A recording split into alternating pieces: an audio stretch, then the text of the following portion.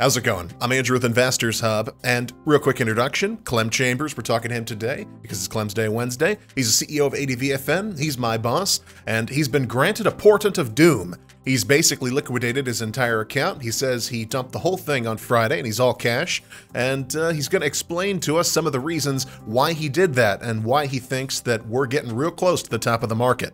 If you like the video, be sure to like, comment, and subscribe. You can follow us on Twitter, ihub_vision. Be sure to share it with somebody that you know. And after a quick disclaimer, we'll hear from Clem. Please note that our videos are not designed to be direct investing advice. Our channel and our content should just be one stop on the journey of trying to find out where to put your money. So, Clem, you sense doom in the market right now. Talk to us a little bit about your thought process.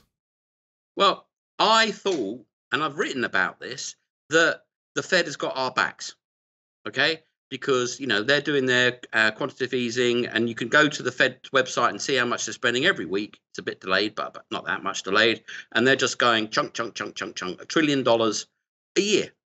And they've been doing that consistently, and they're still consistently doing it. So while they're doing that, the market's going to go up. So I thought, so I think. But you need to trade what you see, not what you think. And after the last Fed meeting, the indices haven't been going down that much, but my portfolio, which is very broadly based, has been taking an absolute kicking. Now, because obviously I use Investors Hub and ADVFN's tools, I trace that back to the fact that my portfolio is basically risk on, even though it's blue chip, even though it's big stocks, even though it's dividend payers, even though it's great companies, it's basically a risk on portfolio. So the market's going risk off. Now, why are they going risk off? Obvious answer, COVID. Well, I'm sorry, markets are meant to fundamentally put all this into the price immediately. So it shouldn't be COVID. Fed tightening. Well, Fed goes, oh yeah, we're going to tighten in 2 years. Market doesn't look out 2 years. It looks out a year at the most. It's unlikely to be that the Fed will tighten in 2 years. I mean, you know, excuse me? Why would you start selling your shares 2 years ahead of that? 1 year, maybe. 2 years? No. So both of them, you can say, oh, yada, yada, yada, it's those, but it doesn't seem very likely to me. And then I thought, well, something's doing it. You know, something's kicking my portfolio down the stairs. Index goes down a couple of percent. My portfolio goes down like nearly 10, which, you know, don't cry for me. I have done extremely well in the last 2 years, to say the least. I've just put a little bit back. But when suddenly the balloon goes up for my wonderful portfolio, you've got to ask why. Well, the answer is the market is going risk off. So probably not COVID, probably not the Fed, put the two together, probably not that. So something is making people go risk off. Well, what's the simplest answer to why the market suddenly is going risk off?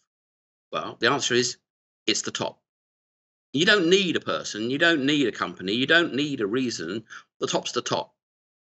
And if the market has got to the top, people en masse are going to start to, or certainly certain groups of them are going to start to go risk off. They go, oh, a bit worried about the height of the market at the moment. I think it's too high. They're not just going to sell overnight. They're going to go risk off, because you go risk on, risk off, and then you sell a bit, and then you sell more, and then you sell everything. That is the spectrum of risk on, risk off. So they've gone risk off. So they could go back risk on, the market could fly, or they could go sell, and the market would, in this case, crash. Now, why would the market be at the top? Well, it's because we've got inflation. And, you know, at the end of the day, inflation is not good for stocks. It never has been good for stocks. It's bad for stocks. It makes business very difficult. It makes business less predictable. It makes equities more like equities than like bonds. And, you know, when you've got the Fed having the back of equities, equities become like bonds. They become very stable. The volatility falls. And the lower the volatility on the stock, if you think about it, that can add a lot of value, because you know it's going to go up and you know it's going to go up smoothly. That adds value. It's like in a country where you've got a life expectancy of 50 years. If all of a sudden over the next generation it becomes 70 years, stocks are worth more because investment is worth more because people are living longer. So it's one of those ideas that inflation hurts stock prices one way or the other. And if there's going to be inflation, there's only so much inflation that these governments will stomach. It's probably about 6, 7, 8, 9%. Any more than that, and they're not going to stomach it, or the central banks won't stomach it.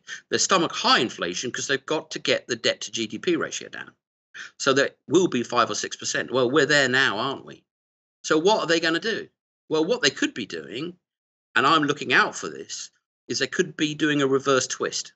That means they are sucking up the cash. And there's a lot of loose cash in the market, causing big troubles for the Fed, for example, where the banks keep pushing lots of cash on them that the banks have got because of Fed's QE, and they don't want, and they don't need, and they can't use, and they don't want to have it. They want someone else to look after it for them, and they're pushing it back on the Fed.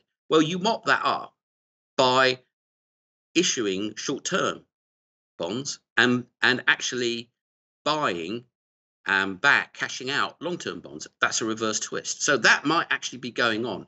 Don't know, can't prove it. But nonetheless, the equity market is now looking like it's hitting some kind of top. Now, whether that's a sideways channel from here, whether that's a crash, whether it could turn around and go up, I don't know. But I can't sit by watching the market go risk off and just go la, la, la, la, la, la, la, not when it's going so far risk off. Anyway, so I get out on Friday, bang, it comes tumbling down on a Monday. And up it went on Tuesday, and up it's gone on Wednesday. But even though the indices are pretty much back to where they were on Friday, my portfolio hasn't recovered what it lost on the Monday, which is very interesting. Not that I have that portfolio anymore. I've just got a pile of cash. But I'm still watching my portfolio manager, which is on Investors Hub and ADVFN. And I can see what impact this bounce is having on that portfolio that I sold. And it's not as strong as the drop. So that tells me the market is still risk off. And until the market gets not risk off again and goes risk on, I don't see it's very sensible to be in the market at all.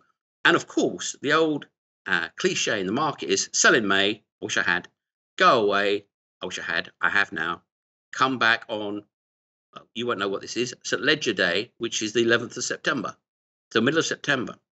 So that is my strategy at the moment, which is get out the casino, take the winnings in a big sack and go away. Don't come back until you feel it's safe to come back, and then start again. There's something that I have found in investing that's very useful. If you sell everything and start again, you actually refresh your portfolio, because there'll always be some stocks you bought for a very good reason 6 months ago, 9 months ago, a year ago, and that reason's gone, and you've forgotten your reason, or you've discounted your reason.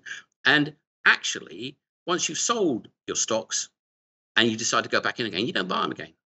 And if you wouldn't buy your stocks again, you shouldn't be in them in the first place, because ultimately, if you're forced to sell today and then you're allowed to buy on Friday, say, if you wouldn't then buy back what you sold, why are you holding those stocks?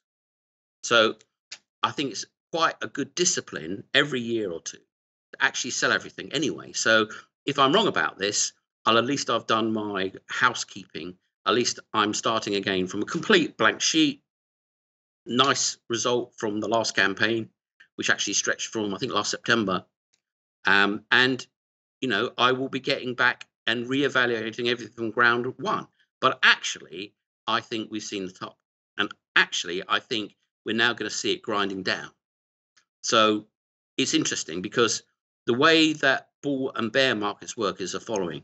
A bull market collapses and then goes up slowly.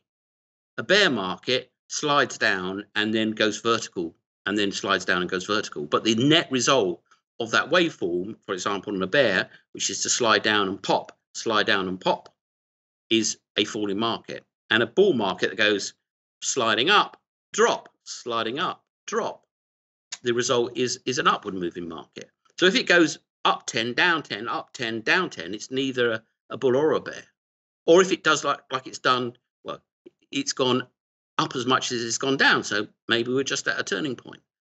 But a bear market will slip down and then bounce really sharply, and everyone will go, oh dear, I've lost all those profits I didn't make, and they forget about the losses. But if it slides down and it pops, it slides down and it pops, then you're in a bear market. And that's what I'm on the lookout for, because if you think about the whole setup, the whole last 2 years, the whole printing money like water, the whole of the way that the business world has changed completely, well, it will be quite remarkable that we avoid a recession or a depression.